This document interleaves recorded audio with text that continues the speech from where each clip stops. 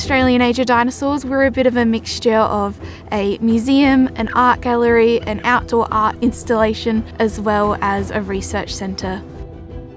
So we have a fossil preparation laboratory. You get to actually talk to the people working on the dinosaur material, so cleaning them up, as well as seeing some complete specimens.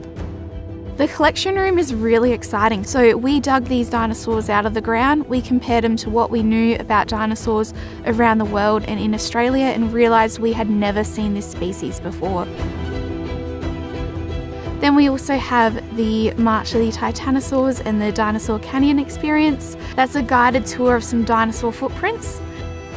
So anyone who has an interest in natural history can come on out and get really nice, close and personal with this real dinosaur bone material.